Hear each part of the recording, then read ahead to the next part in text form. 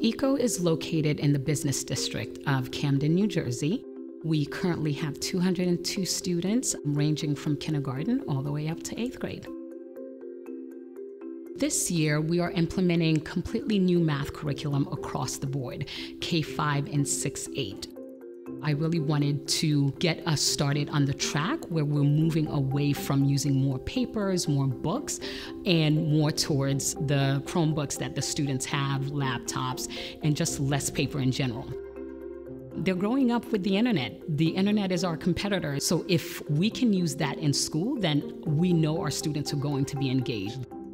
There are some things that a program and Kiddom can do that we just can't get by using the book. And one of those things is the quick feedback and the quick data component.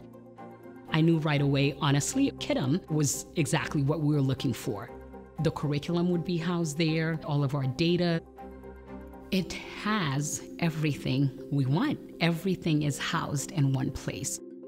We started on paper. It was unorganized, messy, and then Kiddom came along and they have their digital curriculum already stored in.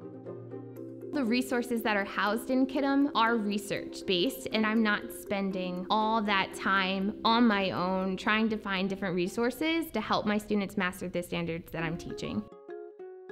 Kiddom is all about improvements. Just today, I was working with students who have a hard time reading clocks and telling time. And because I was able to just figure out the exact students who needed that extra work and work with them in a small group, I've been seeing incredible growth in that space that I would not see if I just had to teach 16 or 17 or 18 or 19 people that skill all at once. Being able to grade your work that quickly means that you're not waiting in line talking to someone. Use it for science, math, ELA. It really helps everyone in school. It's just helping me reach my goals. As soon as classes are done, I can log on there, see what's happening, and I can already start preparing for my meeting with the teacher. I don't really have to wait days or weeks before we can have that conversation.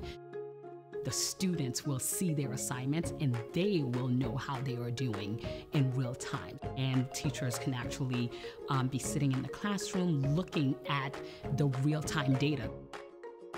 For us here at ECO, it's data. It's data-driven.